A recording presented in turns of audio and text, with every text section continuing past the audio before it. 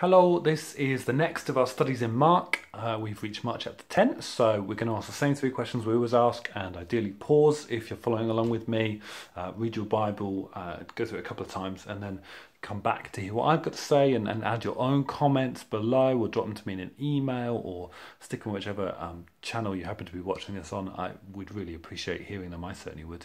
It'd be great to get a bit of discussion going if you're following along with these.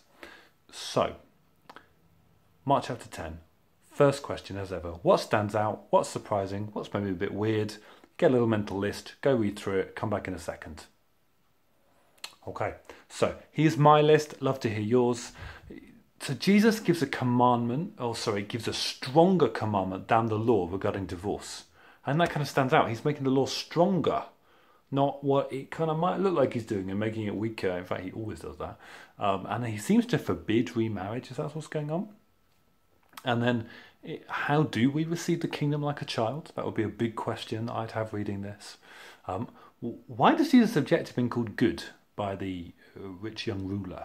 Why is that something that he is very keen to call out and say, "Oh, no one but God is good"? What's that about? And the camels through an iron needle, very famous phrase. You'll have heard it before, but why? What's he getting at? I mean, I've heard lots of explanations. Which one's the right one? And he seems to say it's impossible to be saved on your own. Does he really mean that? And then James and John continue to get it so wrong, asking similar questions to the disciples before, who's the greatest? They're now like, can we sit at your left and right hand? I think they've got the gist of it from the last chapter, but they haven't. How do they continue to get it so wrong is my big question. So, next stage, as ever, what's actually going on? Take your questions, go back to the text, read the text again. Does the text answer your questions? 9 times out of 10 it will do. What do we see? Okay, thanks for having a look at that. We'll see what I think, and then again, put your thoughts below. So, speaking about remarriage, it's worth saying this is not the only word on the subject in the Bible, but Jesus' interpretation, his words to us should shock us. Because I think remarriage after divorce in the culture in which we live and swim seems obvious, but Jesus says it's not. It's not obvious at all. In fact, the norm would be you can't. And I think the scripture, in fact, what he says here would literally be you never can. I think the scripture gives us reasons to think, I think you probably can in some very specific circumstances, but it's not as simple as we might make it out to be. That can be quite shocking. And the way he pictures marriage is probably not how most of us think about it, even in Christian contexts, and yet he is right and we are wrong. And then his pattern that always happens in his teaching in all of the Gospels of telling us what the law is and then making it stronger reveals that the way of Jesus, no, is not the way of law, but that doesn't mean it's easier or simpler. Actually, he says that wisdom, he reveals the wisdom underneath the law, that's what he always does, and while Christians aren't under the law, we're called to do more than it. Not simply keep it, but to do more than it through the action of the Holy Spirit in our hearts and through loving Jesus and thinking, yeah, I'll follow you, I'll do what you tell me to do. And then he receives these children. He says we should all come like a child. What does he mean?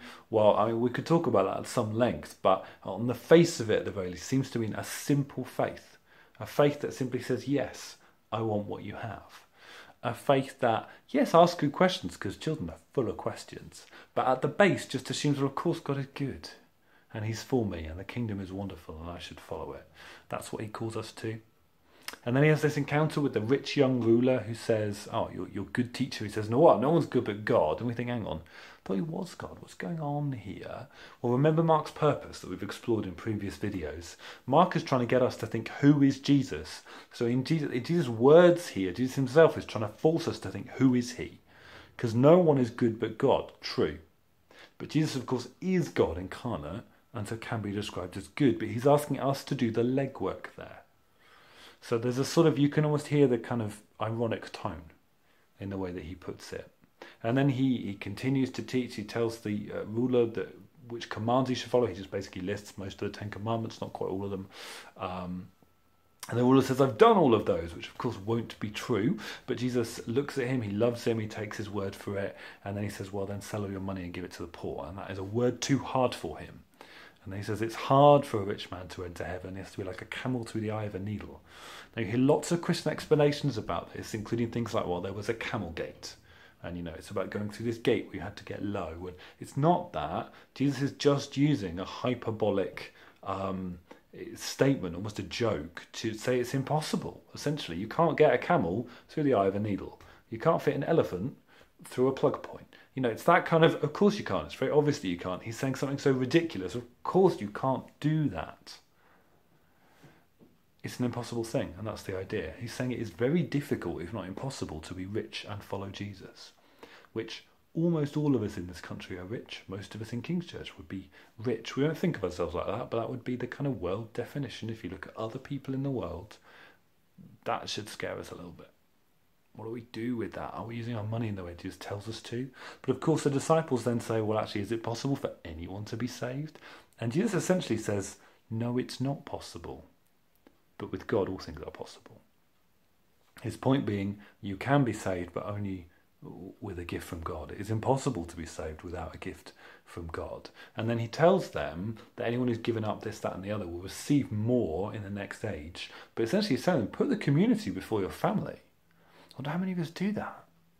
Everyone's given up mothers and brothers and sisters and houses and jobs and livelihoods to come and follow Jesus. He says, well, you'll receive more in the age to come. He sees what we do. He loves it. But he says, sacrifice for me. Put the community first before everything else in your life. These are hard words when we think about following them. For all, they're also a promise that it's worth it and that the hard road is a good road. And then James and John, the fools, they continue to ask ridiculous questions. But why they're doing it was my question. Well, Mark basically tells us they haven't understood who Jesus is yet or why he's here. I mean, it's directly but after Jesus' description of why he's come and what he's coming to do, and that he will die and be flogged. You know, quite a lot of detail actually, that he'll be flogged and then crucified. Quite a lot of detail that Jesus is laying out. But the whole book is orientated towards that question, who is Jesus? And the whole book is orientated towards the cross. And neither James or John has yet understood it. Now, of course, this is James, who is, I think, the first to die for his faith, and John, who is the last of them, who doesn't die, but instead dies in exile for his faith, who wrote John's Gospel and the Revelation, the letters of John. These are mighty men of God, but not yet, which I always find so encouraging. And then Bartimaeus, after James and John get it so wrong, Bartimaeus gets it right. This blind man, so the ones who can see can't see, and the blind man who can't see can see. The blind man says, you're the son of David, with all the Old Testament allusion that goes along with that about who Jesus is and who that means he is. So essentially the promised king who would come to rule. And we see that declared in the next chapter, which we'll look at next week. But he gets it right. And the whole gospel, as ever, Mark is full of people who get it wrong, people who get it right. And we're supposed to look at the people who get it wrong, the people who get it right, and then ask ourselves, who do we think he is? Even if you're like, well, he's my Lord. Yes, but explore what that means for you. Do you live that as true? And then our third question, as ever, what does this tell us about Jesus? Press pause and go and write it down, and then use them to worship. See you in a second. Okay, here's my list. What does it tell us about Jesus? He calls us to better and beyond the law. He delights in children and people who approach him like them. He loves the rich young ruler, arrogant so-and-so that he is. Get up right under my skin. Jesus loves him like he loves me, like he loves you. He's willing to gift us salvation that we could not get ourselves to. He sees our sacrifices and calls on us to make them. He knew exactly why he came and what he would go to do. He had a laser focus, set his face like flint towards Jerusalem. He became a slave. I didn't talk about, that's the word servant, should really be slave. He became a slave and calls us to be the same. And he heals the blind and the spiritually blind, like you and me as well. Even if we can't see who he is, he will heal us. So loads of challenging stuff in that. What are you going to do about it?